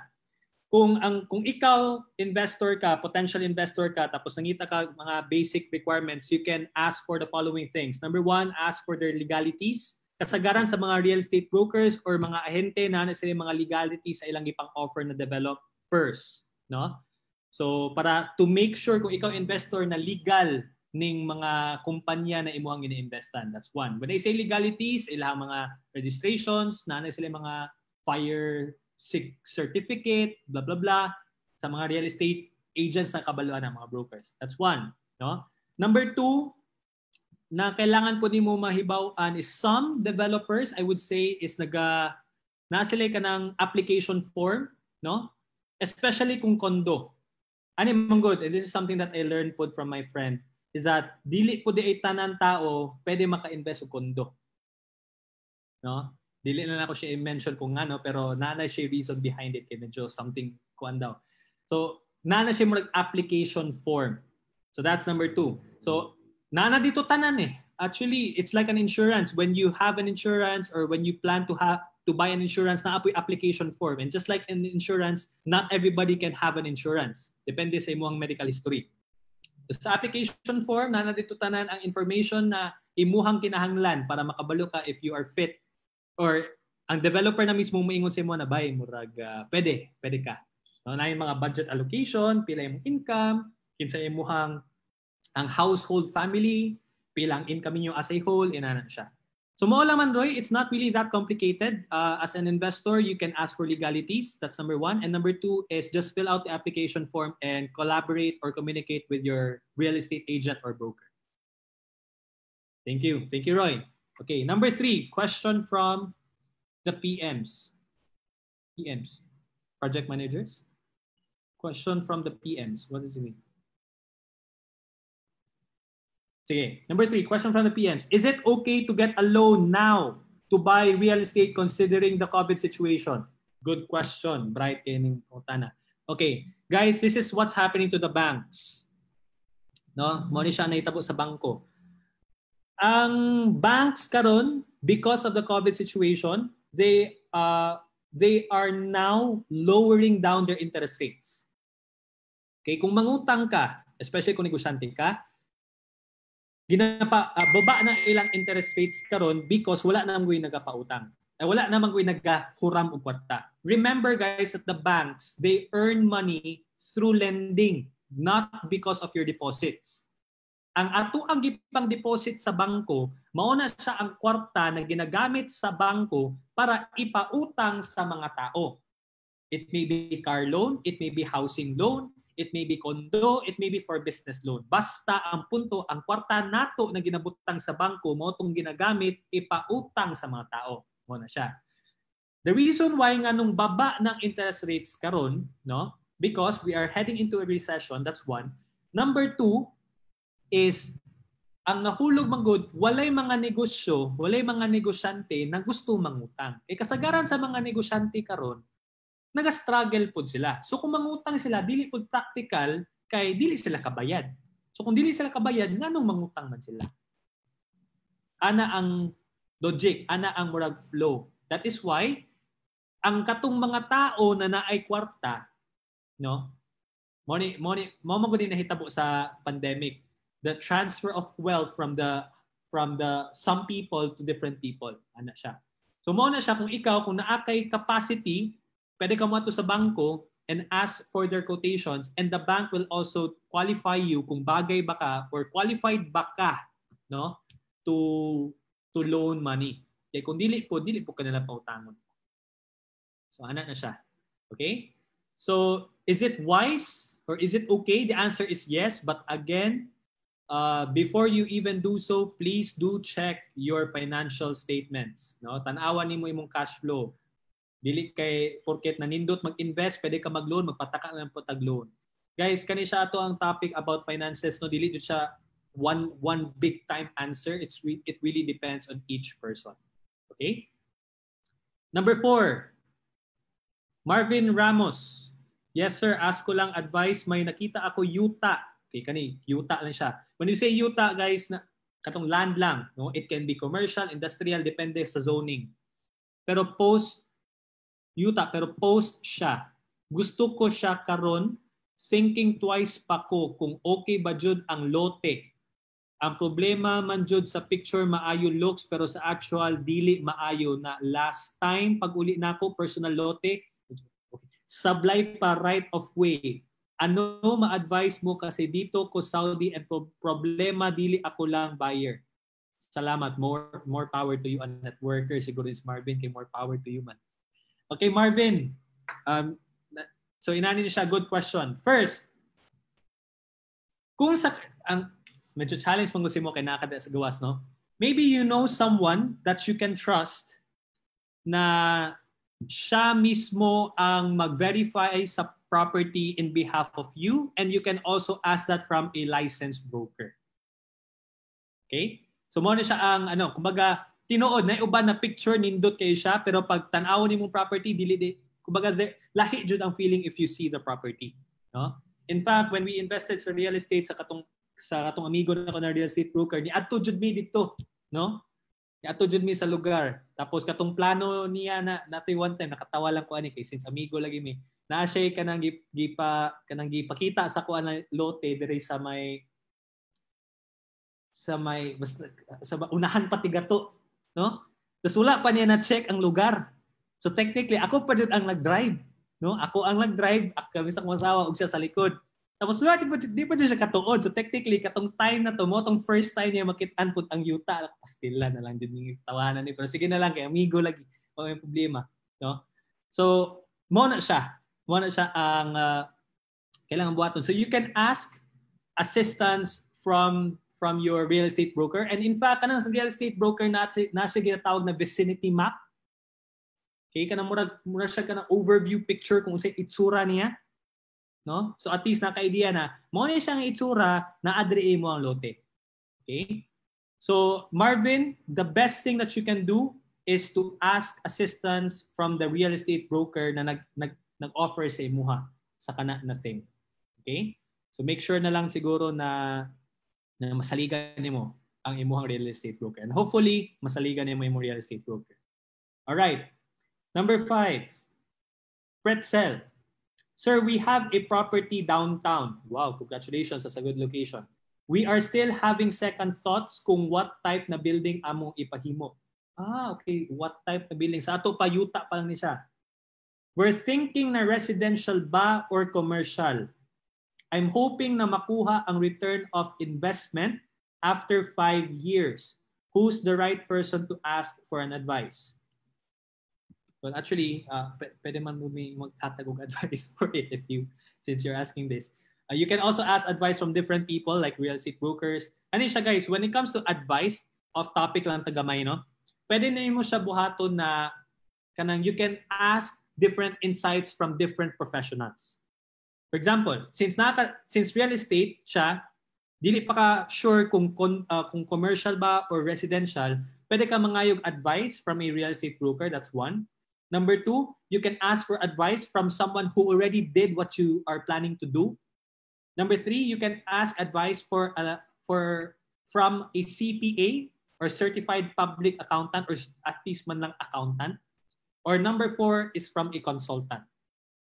So those are the 4 people that you can ask advice from. Depende sa imuhang specific thing. For example, sa kuha, when it comes to stock market, I'm not going to ask advice from a real estate broker. I'm going to ask advice from the stock brokerage firms. Anak mo dyan na siya, depende, di ba? So here sa imuhang plano is kung ako yung pangutanon, depende sa market condition eh. Like ang downtown, let's say, okay, karon. Kung plano ka magtukod og commercial space for it, kinsa ang in your mind, kinsa ang muarkila ato? Unsa na mga establishments, restaurants? Or kaya spa? Barbero ba? Service ba na or office space ba siya?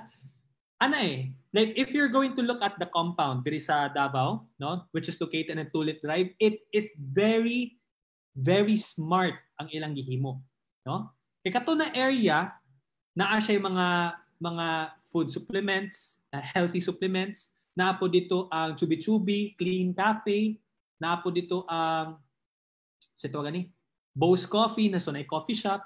Dili pwede na ay coffee shop tapos coffee shop na po this Pikas, coffee shop na po dito. So as the investor of that land and you're planning, kailangan kabalo ka kung kinsa ang imong ipanggutang dito. Right? So that's one of the things. Kung commercial, mo to siya ang imong hunaon. Kung commercial, unsa na mga establishments ang murenta. Tapos kung murenta man sila, are they going to be profitable about it? As a landlord, kailangan po ka mag-think about your tenants, because if your tenants are earning, then you will also earn. All right? So naapo day message ganiha about ganiha. Naapo day uban na fully furnished ang ilang pagbaligya. So that's a new clarification. Okay. So that's one. Kung residential po siya, depende. Townhouse ba imong buhaton? Or kaya boarding house ba? Or kaya house and lot ba? Magdepende jud siya eh. So kung ako pangutan nimo is it really depends sa market condition. Right? And your plan. Unsay imong plano kung ngano ka nag-invest ka to na specific na yuta. Kung kumutukod maka building, depende po kung unsay imong tumong about it. So pretzel mo na siya. Number 6, saan po makabili ng IPO ng Vista Land, sir? Okay. So real estate man siya pero makapadulong sa stocks. You can go to Call Financial or First Metro Securities. You can buy it there. Na dito, i-search mo Vista Land na mugawas na siya. Number 7, Chubbs, Mungkoy. Is it okay to invest in real estate now while we are facing crisis? Please advise. Actually, just like what I mentioned a while ago, previous investors are liquidating their assets. So that's already a good reason why you should invest. So the answer is yes, no? Pero kung hadlock ka na, let's say, invest ka vertical, pasabot sa vertical ka ng condo, di ba? Kung nipalit ka na tapos mahadlock ka kay dili siya social distancing, mag-share mo og stairwell, tama ba? Staircase, di mo? Mag-share mo og pool, og gym, og elevator, tapos ang inyong distance between one room to another is dili na nakakuan. Ang mga developers karon they now have a precautionary measures to prevent that from happening. Kumbaga kanang pag-cleaning nila na siya. The same thing with malls. Okay? So kung kana ang imuhang concern, then ma-address na siya. Pero if you believe na dili mo bounce back or dili okay ang dagan sa real estate sa imuhang pananaw, then don't do so. Pero if you believe na nindot siya karon and you have the cash for it, then do so. Ana na siya, it's black and white, no? So mo na siya tubes. Number 8. Brian, Zoom, unsaon pagkabalo sa current value para mahibaw-an ang increase sa among investment. Okay, na siya sa Zoom. Brian, salamat pag-join sa Zoom, no? And here we go. Ang current value mahibaw-an na siya ninyo kay nana na siya information sa mga real estate brokers and sa mga developers. Nana daan na. Katong gipakita na ganiha, that's not coming from me. That's coming from them, no? So pwede na mo to siya ilahang gamiton na reference. Now, if you're going to say how much is the value after, no? From the current value niya, pila ang iyang value after, ang imong pwede buhaton is this. For the past 2, 1, or 3 years, or 5 years even, pwede nimo i-check ang increase in value niya prior. Right? Buta na to. Every year, nag-increase to the iyang value by 100%. Buta na to. Right? In the past. So that means in the future there's a huge chance na iyahang increase na agyapon sa 100% per year. Ana lang. Right? So unsaon nimo pagkabalo sa iyang current value, ihatag na siya ng information sa imuha para makabalo ka kung sulit ba siya na investment in the long term. Just get the historical data and apply it to the future investments, in the future numbers, and then you're going to get your hypothetical number. Okay? That's it, Brian, number 8. Number 9, JP, do you recommend or invest also in foreclosed properties? Yes. Next question. Okay, yes. Nga naman, kung foreclosed properties pangod siya, again, it's already at a bargain price, but again, i-check na lang po nimo ang quality sa kato na real estate. Maybe there is a reason nganong foreclose siya. Pasig haunted di ay kabalo, di pa na yung mga mumu ito, na yung mga aswang nito, ayun napalitas siguro, di ba? So inana mo na you can ask assistant again from the real estate broker. In fact, kabalo ka sa in-check sa mga Chinese, sa mga family ko, no, ako dili ko nagatuuan pero akong some of my family members, they are believing in this. Ang ilahang ginahimo is ginapa-feng shui nila, no? So like literally, not just a house, but any investment, no? Dili applicable sa stocks, but it's like nasa real estate. Kung palit sila yuta, ipa-feng shui nila, inana.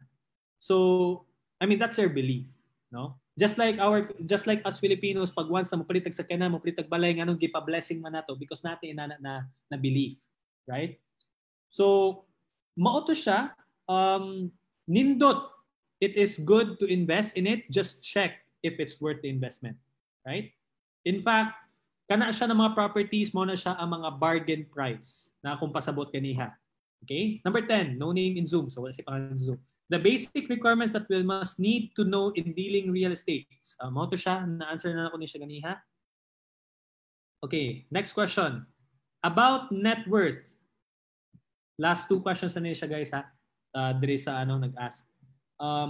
Can it still be considered parents' net worth even if the property they purchased named in their children, yet parents naman ang nagbabayad or co-borrowers sa loan, but the title is under the children? Okay, kanini siya, kung kakinsa nakapangalan ang titulo, naasayaha ang net worth.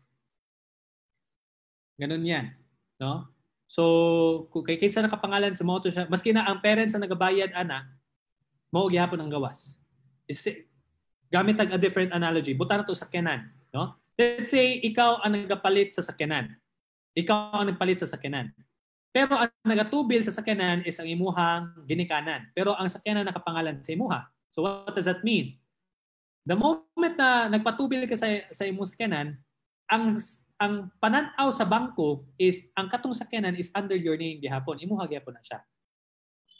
So it's the same logic. Kung kay kinsa nakapangalan ang papers, naasayaha ang net worth. See? Same thing with business. No? So sa business, kung corporation, 5 mong book, pangalan.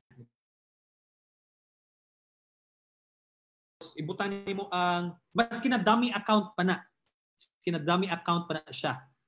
Whatever ang value sa imong business, mo itong value sa incorporators. See? So, net worth. Nidaghan ng questions. Kaya pa ba ninyo, guys? Okay pa ba mo? Type daw mo kung buhi pa mo. Inada, I'm alive. Okay? Nidaghan ng pangutanay. So let me know kung kaya pa ba ninyo. Kung dili na, kung dangon na to. Alright, so I'm alive. I'm alive, yes. Okay, sige. Padayon ta.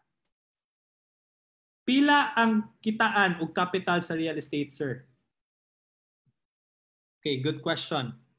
Again, the answer is depende sa real estate. Kung nipalit ka real estate na raw lots, mas barato siya. Kung nipalit ka og real estate na developed area na, mas mahal siya. So I would say that in terms of capitalization, the capitalization of real estate is around, I would say nasa sa mga medium to large investments, no?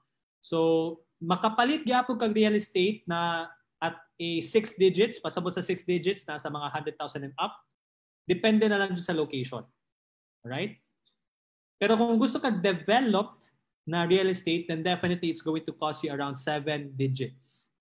No? 7 digits. When I say 7 digits, mga 1 million pataas. Okay? Expect ka pag condo gani, downtown na, gamay ra ng mga 7 million. Gamay ra na ha? 5 million, 7 million, 8 million. So, magdepende po na siya sa developer kung unsa ang ilahang materials na ginagamit. Right? So, pila ang kitaan? Moto siyang kapital. Ang kitaan naman is magdepende po na siya sa imong diskarte. Okay? So for example, just to give you a little story, this is one of the things that an OFW did, no, based on our call sa katong 5Ms na online course namo. Ang nahulog is this, ang iyang ginabayaran kada bulan sa katong na unit kay pre-selling pa man that time is around 25,000 pesos. Okay? Pero ang location sa katong unit is not really that big. Dili siya na naka-develop. So, na kay willing mo arkila sa iyaha, but it's not worth 25,000 pesos. Ang iyahang willing to pay lang daw sa katong renter, katong tenant is 15,000 pesos per month. Take it or leave it na deal mo daw to. Alright? Tapos, since ang iyahang diskarte, ang iyahang reason manggod, ngano siya ni palita to, since naa pa siya sa gawas, gusto niya na naa siya investment dire, and then para mugaan gamay ang iyang ginabayaran, gidawat na lang to niya. So maski na 15,000 pesos ang ginabayaran sa katong tenant sa iyaha, short siya 10,000 para break even.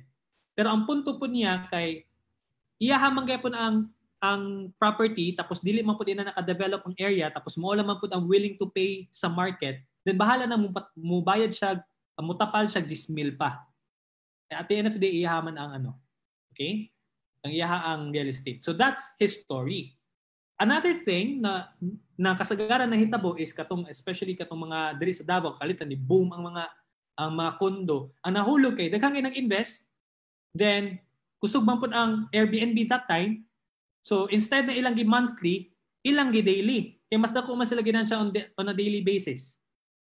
Diba? Try to imagine ang cleaning fee 600 pesos. Wow. Cleaning fee pa lang 600 pesos, 600, dako ba? Pero willing to pay ang mga tao because the market is telling them that it's worth the price. So that is why, guys, you also have to consider the market conditions. The market will tell you what's the value of your product. It is not you. Dili ikaw. Maski na moingon ka na, inani man kanindot akong product, inani kanindot akong kondo, but if the market cannot see the value of that, it's useless. Okay? So ganun yun. So depende sa kitaan, usahay break even, usahay lugi, gamay, pero most of the time, ginansyado. Especially kung long term. Okay, muna siya, Carl, abe siya. Hopefully na-answer na ko imong question. And number 12, ting meeting. Ting meeting. Hi sir, ask lang unta ko if this is the best time to pay the remaining amount. Okay, murag nindot niya. Remaining amount sa akong gikuha nga commercial property complex after na paid ang equity. Okay? Or better mo agi og in-house or bank financing for 3 to 5 years term. Wala pa man ko ka-decide if magbutang ko business or if parent since abroad ko. Thank you. Okay. First thing that you have to do is for you to decide kung unsa jud ang tumong sa imuhang pag-invest sa kaning butangan ni. Alright? Number 2 is kung asa ba ang better, kung commercial ba or ang bank. Ano siya? I think kung in-house, no? Based on the conversations I had with different real estate brokers and agents, ang in-house manggod, ang difference niya sa bank is that the bank will give you less time, less payment term. Pasabot na sa mga 15 years. Ang pag-ibig is sa mga 30 years. But remember guys, not all developers are accepting pag-ibig. No? So, maski na pag-ibig, it doesn't mean na automatic. So, before you even buy and you are planning to use pag-ibig as your funding option, make sure that you ask the developer if they are accepting pag-ibig. Importante ito siya. Okay? So, muna siya ang pwede nyo ibuhaton. So, kung bayaran ba nimo siya, in-house or bank, tanaw nimo, get their offers, go to the bank, ask for their offer, go to the in-house team, ask for their offers, and then evaluate. Whatever is more practical sa imuha financially, no? Financially, again, it depends. Then dito ka mapadulong. No? Dito ka mapadulong. But the point is you really have to know the purpose of why you're doing it. Diba? Buta na to, ay mong tumong is i-flip nimo siya. 5 years from now, no? Imo siyang ibaligya. Then sometimes it makes sense na magkuha na lang ka og bank, no? Then imong i-transfer of ownership na sa iyaha. Or the same thing kung sa in-house man, it's the same logic eh, no? But at the end of the day, you have to know first kung unsa imong tumong. That's why ang pinakaunang pangutana ganiha before you invest is you have to know the reason why you're investing. Number 13 question. Is it practical to avail a parking slot that is packaged with the unit? Avail the unit for investment purpose. Depende again. Kung condo manggod siya guys, anani siya. A lot of people don't know this as well, but pag mupalit ka og condo, it doesn't mean that you have a parking spot. So palito na nimong parking area on a different price, at a different price, no? Sometimes ang ginahimo nila para mas appealing ang mga developers, ang ginahimo nila kay gina-package nila. Mapalit ka ani, part po ni sa imuha ang parking area. So what you can do is this. Practical pa, magdepende sa goal. Kung ang goal nimo is to provide is to get passive income, which means imo siyang ipaarkila, that means na ay mga arkila, na ay mga tao na naisakyanan. So kung naa sila sakyanan, they need a parking space. Alright? So mo na siya, mas practical kung magkuha ka parking space kung inana ang style. What if ay mo style Airbnb? Majority of the time naga-Airbnb walay sakyanan. Mo gani sila naga-Airbnb. Okay, mga travelers na sila, they go there, they ride a cab, they ride a bus, or they ride a jeepney. Diba? So, mas practical pa, most probably dili. Pero, inani po din mong pwede buhato na diskarte. Pwede ka mo palit, kato na package, i-avail mo siya, no? The condo and the parking unit. Kaning parking unit, pwede ka makipag-collaborate with other condo owners. No? For example, katong isa ka condo owner, ginapa Airbnb po niya, pero wala siya parking. Ikaw na, tapos na yung nag-booking sa iya on that day. Tapos katong nag-book siya on that day, na isakyanan. Wala man siya parking, naamang ka. Ang pwede nimo buhaton, imong i-charge ang parking area sa katong condo owner. Ang condo owner ang mo charge sa client. Gets? So far? So what that means is, napus lang gihapon nimo ang imuhang parking area. Okay? So, that's a strategy that you can do. Okay? Number 14, last two questions. Jamari Arpon, if I have an existing housing loan through Pag-ibig, example, I have 1 million in my pocket, then unsay maayo sir dyan, ako ang bayaran whole 1 million sa existing loan or invest sa lain, dili lang usa bayaran katong unang giloan nako nga balay. Sige. This is a very good question. Ano ni siya? There's a difference between lump sum and cash flow, no? Gusto mo na ko. There's a difference between lump sum and cash flow. When we say lump sum, mo na siya ang cash na bayaran nimo sa real estate broker or sa real estate agent or sa developer, automatically maimuha ang property. No? Buta na to, example. Kani notebook, example lang. Let's say this notebook is worth 1,000 pesos. Alright? So kaning 1,000 pesos, pag tagaan ka na kung 1,000 pesos, exchange ta. Bayad na ka, fully paid, that's lump sum. Okay? Pero what if, dili ka ka-afford ng 1,000 pesos, ang kaya nimo is 100 pesos kada bulan for 10 months. So ihatan ako sa mo notebook, dagaan ko nimo 100 pesos per month for 10 months, na ako'y madawat na 1,000 pesos. So the difference between the two is, ang katong second, that's what you call cash flow. Because mo to siya mong budget on a monthly basis, and mo to siyang practical na amount for you para dili po ka maihaw, dili ka maipit. Pero napo kay lump sum. Now, kung naay 1 million pesos imong utang, tapos napo kay 1 million pesos imong pocket, depende po sa imong goal. Pwede nimo siya i-rolling, no? Padayon ka sa term na imong ginabayaran para gaan. Tapos sa imong excess cash, ang pwede mong buhaton is imo na lang i-invest sa laing butang. Para na napuga another investment. But depende po again sa imong risk tolerance. What if gusto jud nimo ma-impas na para peace of mind because hadlok ka na mawala basi magasto pa nimo 1 million pesos or kaya pag-invest mo sa lain nahulog kay nawala hinuon, natiway hinuon na pwede ito na gamiton pambayad diri. Then kung inanay mo pamatasan, inanay imong behavior, that's your risk tolerance. Better na imong bayaran na lang dayon imong 1 million pesos. Humana ka. See? Pero ang uban, kung ako ang diskarte, dili na ko bayaran. Dili na ko bayaran ang 1 million pesos. Nga naman ko yung terms. Nga nung bayaran man ako siya. So ako siyang hinahinayan, bulang gyapon, I'm still on point, I'm not delayed, I'm still following our arrangement. And then, katong kwarta na ko na extra, mangita ko blind investment. Pero that's me. Kung ako, kung ikaw, kaya guys, importante, you have to know you have to know yourself first, no? Dili porket na inani ang style sa uban, mo to buhaton nimo. You have to understand kung sa imong style. Okay? So mo na siya, Jamari, you have to know yourself first and mo to siya akong options, no? Last question coming from Archie. Sir, ask lang nako na ako'y ginahulugan nga balay almost years na. Then if I decide to pay it full and flip it after, is it okay? Well, the answer is yes, no? Pero kung puy-ani mo imong balaybay tapos imo siyang ibaligya, siguro usa na naakay kapuy-an lain. Ala wag ibaligya nimo, wag mo ibaligya to. ato lang bala tulog sa kalsada din po siguro sakto. Kailangan po, you know, you have to think ba na one of the most controversial videos that we have, kabulo mo unsa, is katong video na mo about nindot ba ni investment ang balay. Ambot lang og kita ba mo ana, no?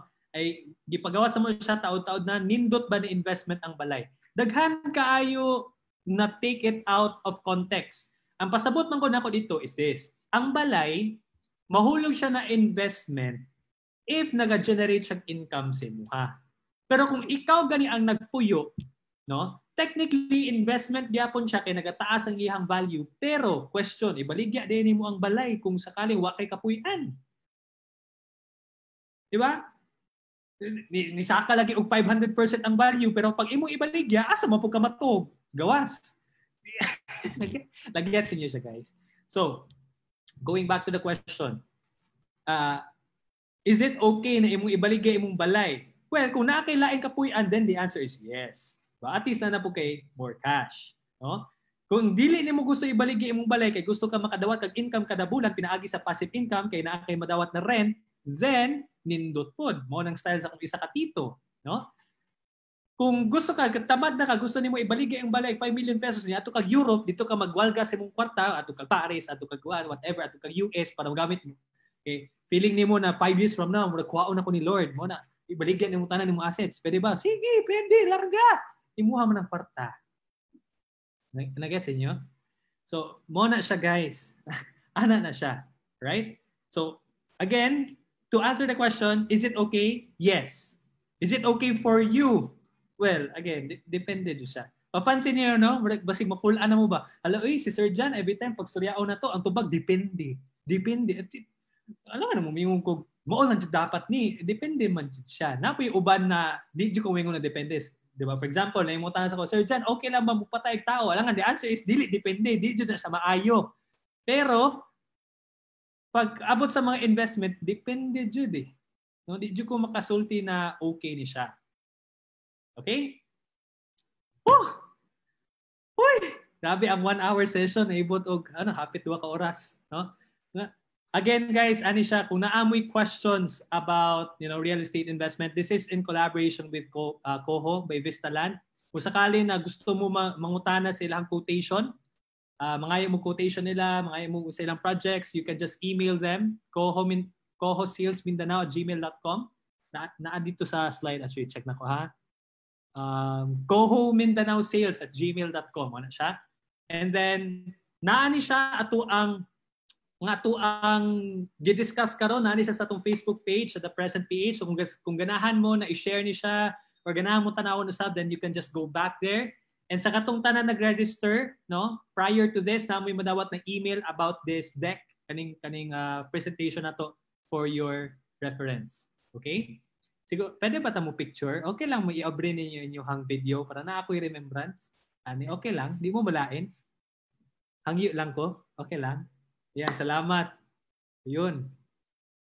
So, naatay 56 participants. Tughana din ninyo, no? Madami pala kayo. Sige, so di mo ta magsigo tanan dire, pero isa-isa na to. Okay. Picture ta. June Love. I-open sa imong camera, June Love.